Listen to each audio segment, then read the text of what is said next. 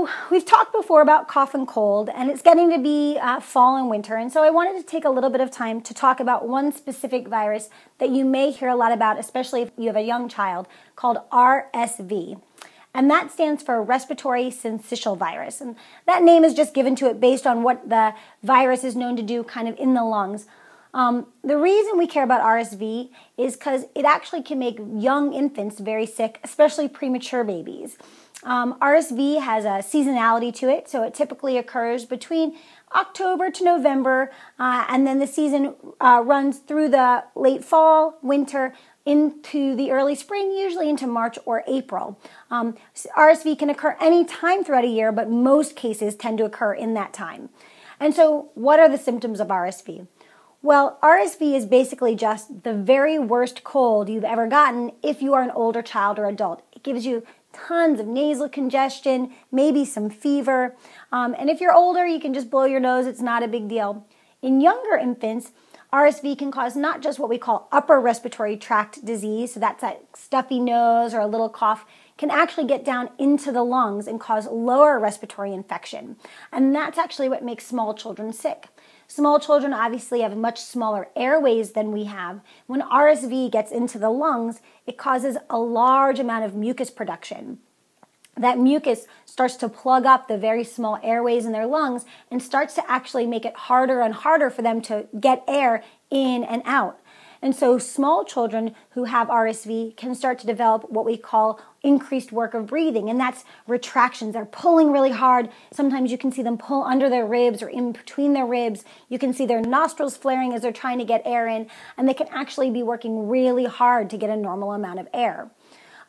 For small children, sometimes just suctioning the nose to clear those really thick secretions, that really thick mucus will help. But if you do that and you still see your child having difficulty breathing, or you're seeing them or hearing them wheeze, that is time to go get seen by a doctor for certain. And unfortunately, RSV, because it's a virus, doesn't have any good medications that we can give you to make the virus go away. Our job as doctors is to support infants through their illness. Because of that increased trouble breathing, because of all that mucus, a lot of infants will have a much harder time eating while they're sick. And so they can develop dehydration. So sometimes they may need an IV for IV fluids. Some children with RSV, because they have all that extra mucus production in the lungs, it's similar to the what we call pathophysiology, so the process that goes on with asthma.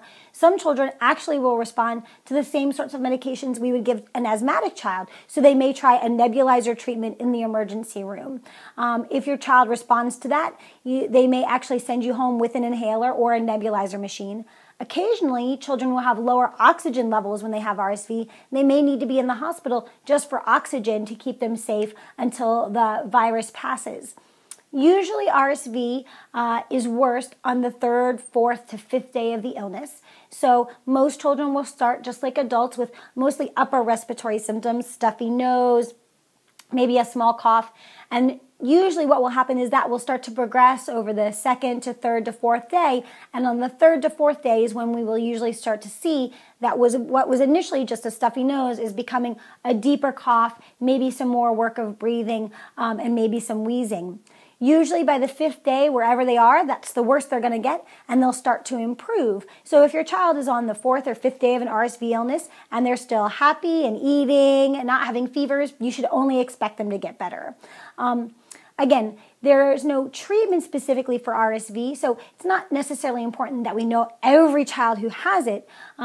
If your child has it, though, it allows the doctors to give you a sense of how long you should expect them to be ill, and they know to watch out for that lower respiratory tract symptoms. So if you have a young infant in the house, they have a really bad stuffy nose or fever, it's a good idea to be seen by the doctor so they can decide if they want to test for RSV or not. If your child ends up in the hospital, hopefully it will only be a couple of days that you have to stay there, but some children will need oxygen for even up to a week as their lungs heal themselves.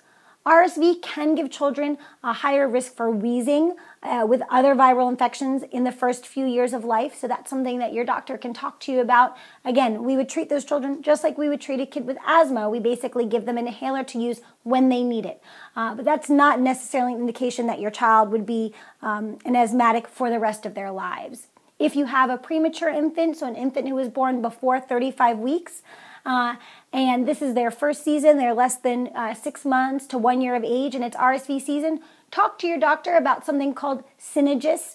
That's actually a preventative medicine that we use only in premature infants who are very young at the time of RSV season to help prevent them from getting RSV. We don't use it in older children because we don't find that it helps enough that we would need to give them an injection every month during the RSV season. So I hope this answers some of your questions about RSV. I hope you make it through the season without your child getting it, but if you do, maybe now you have a little information to help direct your care. Medtwice.com